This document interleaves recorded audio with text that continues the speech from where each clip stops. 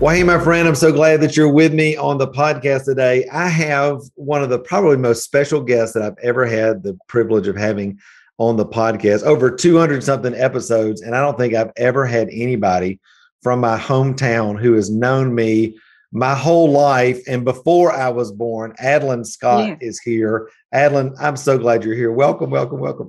Thank you. I'm excited. I know it. I know it. I was telling Tanya as we were getting ready, I said, Lord, I said, it's dangerous having people that have known you your whole life now on the podcast, because they can start telling crazy stories about you. I will not tell everything I know about you. I promise. But it's probably more than a lot of people would know. That's right. That's right. Well, Adleyn, for those folks who don't know you and that sort of thing, give everybody kind of a thumbnail sketch of who you are, where you are in the world, and what you do creatively these days. Well, I've been a musician all my life. I started playing the piano at like age 4 and pursued my music career. I got a degree, 2 degrees in piano. But later on in life, I discovered I needed to make an actual living. So I became a school teacher, and I taught school for 21 years. I retired about 10 years ago from school teaching. And right away, I thought, well, what am I going to do today? So I have a real interest in art, though I'd never drawn or painted or done anything like that. And so I began looking into some things and took a drawing class and thought, oh, this is interesting. And 7 years ago, I had some real trauma in my life, tragedy in my life. I lost my older son. He was my youngest son, actually, James. He was 45. Died suddenly of a heart attack. And a few weeks later, I was diagnosed with breast cancer. And so I was reeling from side to side and staring into space. And I decided I would draw a picture of him just to remember an expression in his eyes. And I thought, wow, this is really comforting to do this. It makes me feel close to him. Yeah. And had you ever done that before? I mean, previously? No. Yeah. No. And so I thought, well, I need to stay in this room more and do some more artistic things, because it took me out of my left brain. Yeah. Where I was reeling from events, and put me into my right brain. Right. Which is my best brain. I would agree. Ask my husband. It is my best brain. I love that.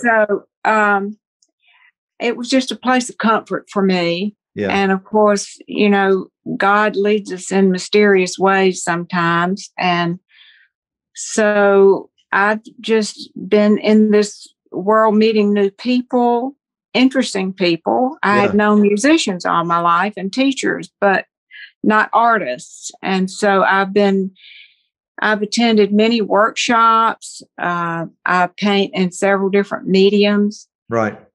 And I love them all. Of course, the finger painting really pushed me over the edge. And I'll tell you more about that. It's been so interesting for me to watch your story unfold, over the 47 years that I've known you.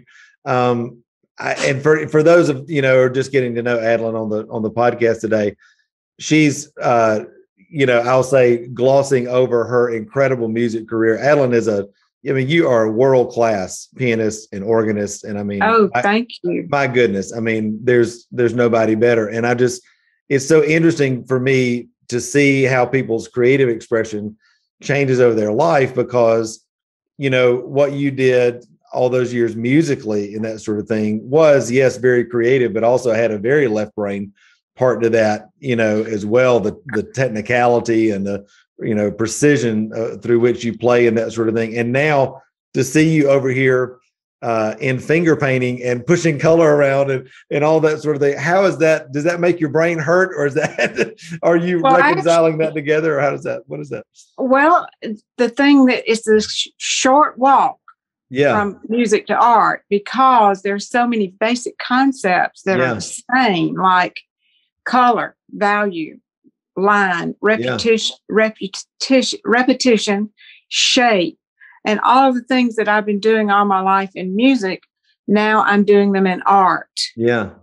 And they're very important elements of both of those disciplines. And so it's like when you were in kindergarten and you're putting your hands all in the paint and smearing it on your neighbors. Right. But it was just so much fun. And it's therapeutic to touch the paint. And so when you do finger painting, you wear a glove so the paint doesn't contaminate your skin, right, but you're touching.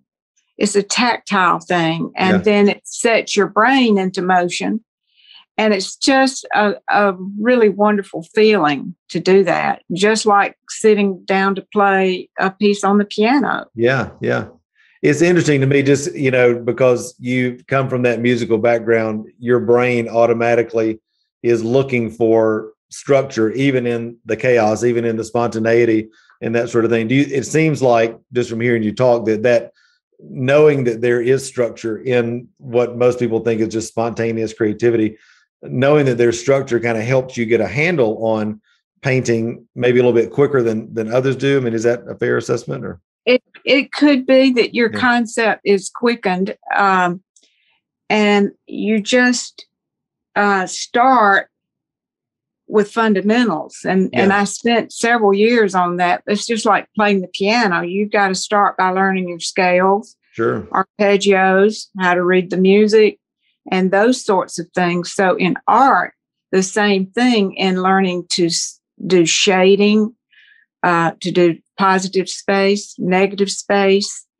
how the colors are mixed. There's a whole world of fundamentals of art. Yeah. And you've got to know some of that before you can strike out and try to paint an apple or whatever it is. Absolutely. Yeah. Well, that's I love it.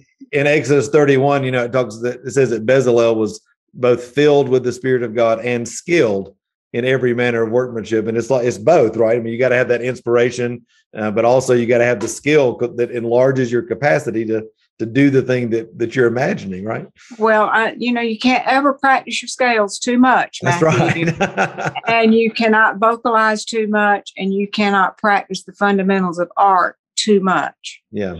One thing builds on another. And so I've just found a new love in my life, a new passion. Yeah. And it's very exciting because I can be my own boss. I don't have to report to the principal. Well, now let me pause right there, because I just want to say this. You are transitioning out of this professional life, musically, teaching, all this sort of thing. You're over 40. So this is just barely. I'm 41. Barely, 41. Thank you. Right, bless the Lord. But so you're in a season of life where a lot of people are slowing down, using the big R word, retirement, and that sort of thing. And yet, as I've watched you over the years on Facebook, I'm like, and really the impetus for this interview, I saw you not only starting to sell your work, but then you started teaching. And then the other day, I got an invitation to a Facebook group that you're putting together for your students and all that. I said, look at Adleyn. I said, she is just killing it. I mean, you're really going after it. And so it seems like you're really enjoying not only doing this yourself, but also sharing this and, doing this as a side income or primary part of your income now. How does that look, and how are you leaning into that? Well, if I sell a painting, then I place a big order for supplies. So I'm supporting my habit. Yes. And that's about it. But as you look back on what you've already done, like I did so many years of lesson plans for teaching. Right. It's like falling off of a log for me to do a lesson plan for painting a picture. Yeah, sure. It's just so closely related. And, I watch what you do too with your weaving and your kudzu. And I think, who would have thought of that? But somebody like Matthew Tommy. Would have ever, right? There you go. I remember the first time Mama used to tell this story. The first time I started weaving kudzu that she knew about, I was home from college when she lived over there in where she, her house was, and had that big front porch. And I had a whole bunch of kudzu in the back of my car or something and drug it all up on her porch.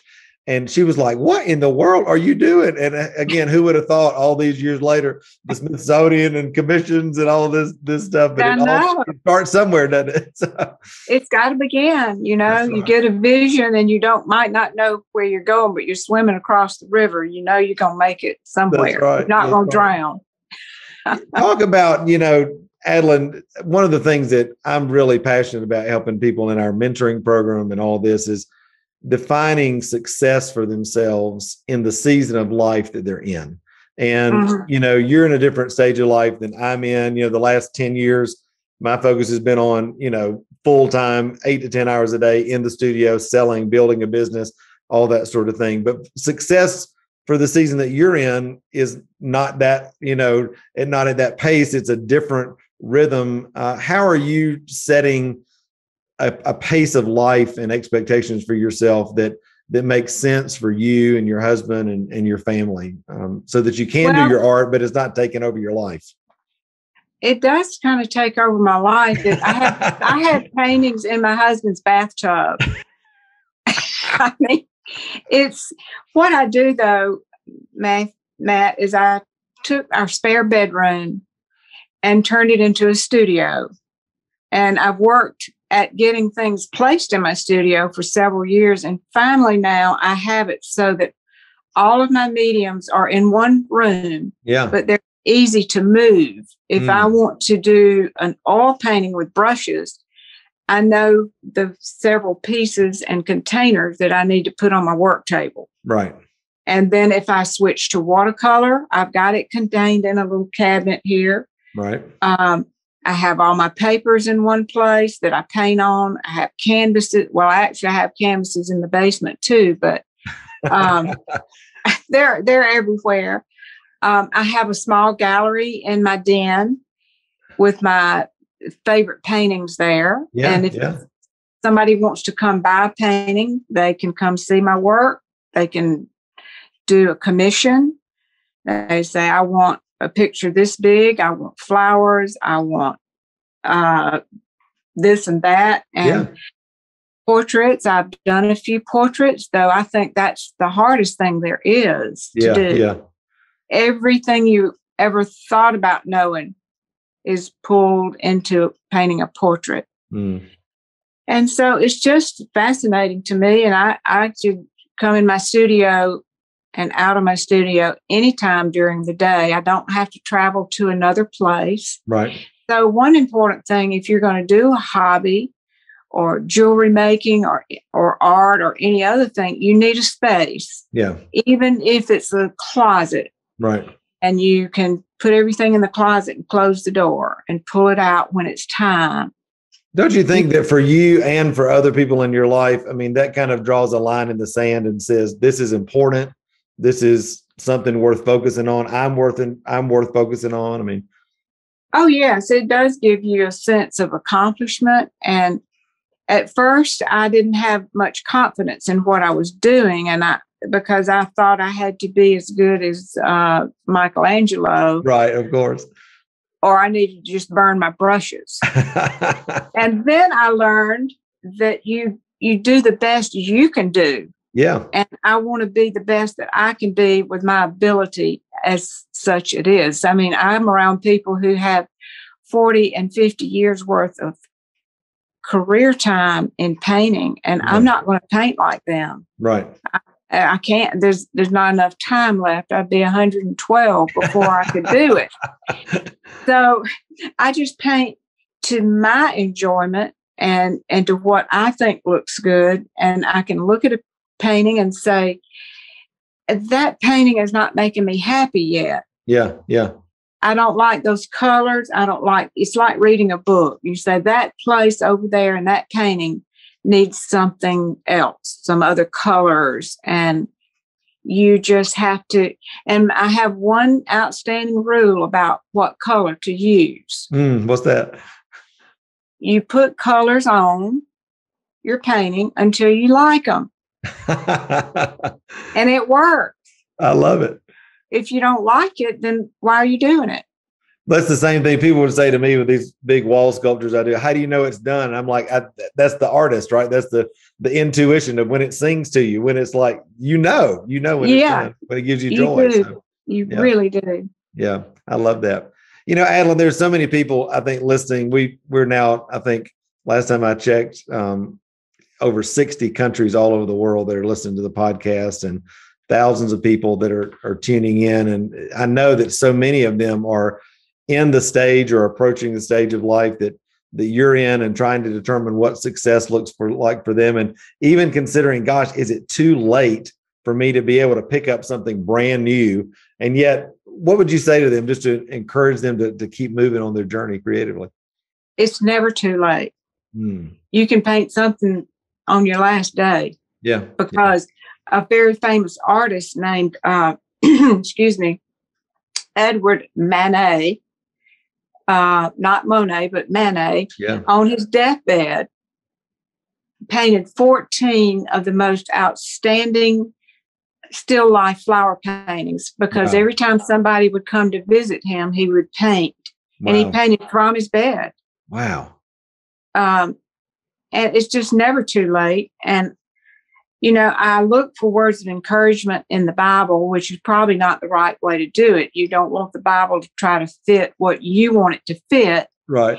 But, as I read, especially Psalm 23, I see words like, God is our quiet brook of bliss. And so if you feel bliss and peace when you're doing something, do it some more. That's right. It's a resting place, a delicious feast. It's a pathway to God's pleasure. And also in the first Psalm, I saw that God embraces my pathways. Yeah. That's so good. And so I pray that he will embrace this pathway of mine. I'm not trying to make history or do anything of that nature. I'm trying to survive. And it feeds my soul to do these things. Yeah. Well, I think for all of us, I love that quote by St. Irenaeus, one of the early church fathers. It said, the glory of God is man fully alive. And it's like, as we do that thing that makes us come alive, that thing that God put in us, this beautiful creative expression, it draws us closer to the Lord. It glorifies him. And I think it's a beautiful way to live life. And whether that is as a hobby, as a part-time income, or if it's just to keep your habit sustained and keep you at art supplies or whatever it is, what more beautiful life could we be living than that, right?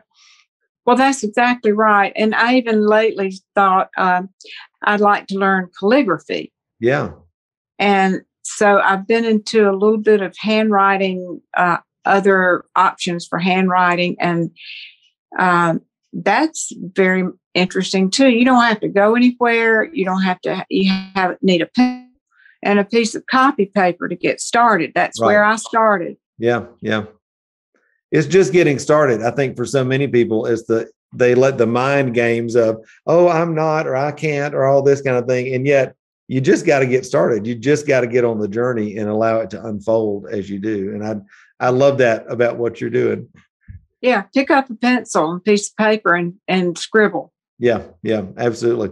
Well, listen, I mentioned that you are also helping others do this through your classes. You've got a new Facebook group where you're gathering folks that are interested in what you're doing and that sort of thing. So where is the best place that folks can connect with you if they want to find out more about what you're doing and see your work and classes and all that kind of thing? Well, they need to spell my name, Adleyn Scott, on Facebook, which I have a regular profile page like everybody. Yeah. But then I have a group about finger painting, and it's just simply finger painting with Adleyn. Awesome. And if they will join the group, then they can go in and see the things that are being posted. They can post on the page. Love it. Please, if they know an artist, especially a finger painting artist, please ask them to post something on my page. And I have tons of information already on the page, but every day I continue to put other little tidbits about how to get started. Yeah. in doing this. Well, I love it. Well, you're not only dear to my heart, you're an inspiration to so many. And I just love that in this season of your life, you are just going after it full bore. And it's awesome to see. So, well, I can't wait to see what you're going to use to make baskets when you get my age. Exactly. You can't make it out of marijuana. It will not That's work. Right. I told Tanya the other day, I saw these things on Facebook. It was like this burial pod that, instead of being buried in a casket, they put you in a pod and there's a tree comes out of it. So you be like, to a tree. And I told her, I said, listen, what I'm going to do is I'm going to have the Matt Tommy Memorial Kudzu patch. I'm going to have them put me in a pod with a kudzu root and let kudzu take over the whole thing. And so why not? That's a beautiful thought. I would like to be in your patch of kudzu. Exactly.